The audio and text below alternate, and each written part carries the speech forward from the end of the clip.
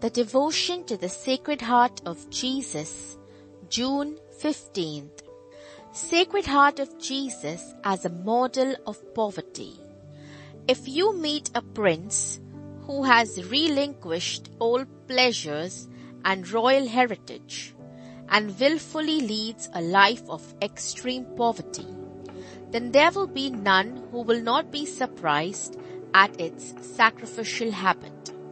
In the same way, is there anybody who is not surprised at Jesus, who is the second person in the Holy Trinity, and who has full freedom and control over the entire world, yet who left aside his heavenly glory and took the form of a lowly human being? Jesus, in the Sermon on the Mount, the first thing he spoke about was poverty. Blessed are the poor in spirit, for theirs is the kingdom of God.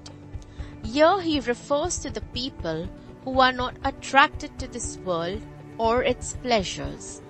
We see the overflowing love of God and his mighty sacrifice at the altar in Golgotha. Those who wish to see the poverty of our Creator should turn their eyes towards the cross.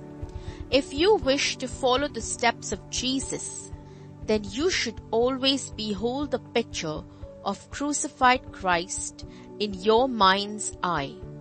Let us consciously evade all temporal worldly pleasures and seek eternal life.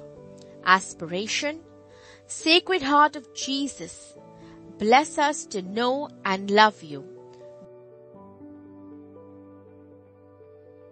Good deed: give alms to a poor person.